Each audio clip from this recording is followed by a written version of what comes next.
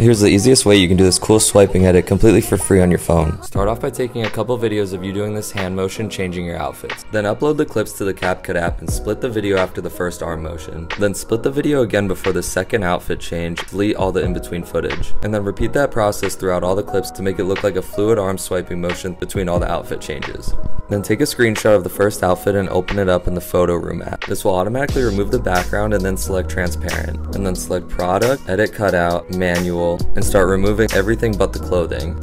And then head back over to CapCut and select overlay, add overlay, and select the first article of clothing you're changing into. And then size the first outfit over your hand. And then scroll the video over a little bit as your hand swiping and set a keyframe. And then scroll over again right before your outfit is about to change and size it perfectly over it and set another keyframe. And then just repeat that process with the previous outfit and slide it to the other side. And then just export your video and boom.